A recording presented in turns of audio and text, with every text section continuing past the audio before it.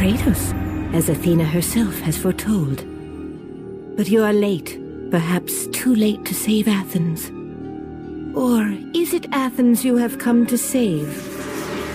No, I can't! And when the oracle looked into his soul, she saw a beast as well as a man.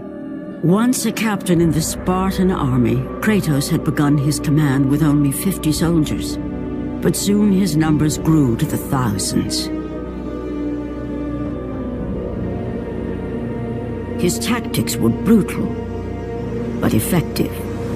Drunk with power, he was feared by all, except one. His wife was the only one to brave his fury.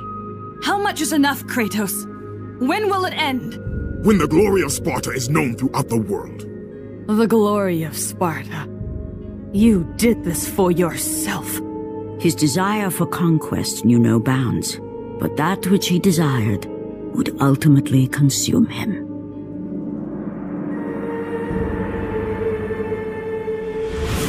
By the gods, why would Athena send one such as you? Stay out of my head! Choose your enemies wisely, Kratos. Your brute strength alone will not be enough to destroy Ares. Only one item in the world will allow you to defeat a god.